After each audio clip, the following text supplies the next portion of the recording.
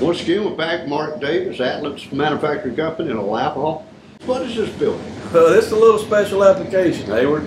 This is a building that we built for a pretty good sized local farmer. Came to us and said, you know, we need a place we can all sit down and have our happy place to eat, cool, have a little air conditioning. This is basically a little 20 by 40 Advantage series building, a galvanized steel building. They're in the process of actually finishing the inside, putting up the wood walls and painting.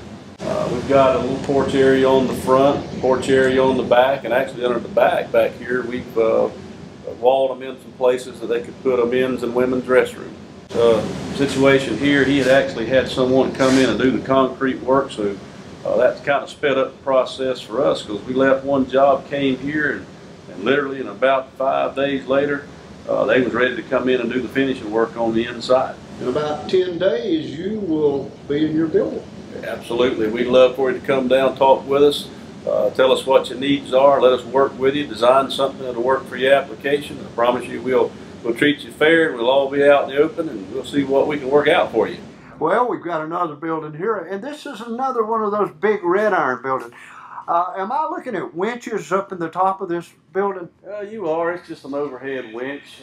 This is something that's used to in the manufacturing process. There's rafters here. There's a jig that everything's laid in. It's welded. It's pretty heavy when we get through, so that thing's used to pick up the rafter off of the jig and be able to place on a cart. What we need to know is, what are you planning to do with the building? The building's designed to hold the weight and whatever you're going to be doing with the building. These rafters are 30 foot wide, and it's a complete 30-foot welded rafter, so they need to be able to go out of that door with them. So we put sliding doors rather than roll-up doors. Got to hire sidewalls again to get some of this heat up. You know, we're in here welding and also inventorying a product working in this building, so we want it to be as comfortable as we can. The building they're looking at right now on the screen, tell me a little bit about that building. It's a little small building. I think it's like a 20 by 20 building. It's closed in.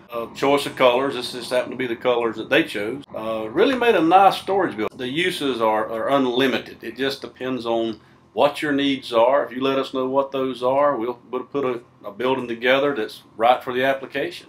Well, Mark, listen, tell them where you're located if you don't mind, and we'll share it with them. Yeah, we're right here on Highway 82 East in the big town of Alapaha.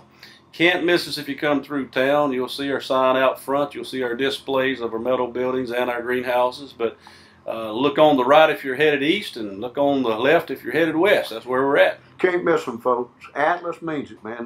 They're trying to hold up the world. Thanks. Thank you. Thank you, Hayward.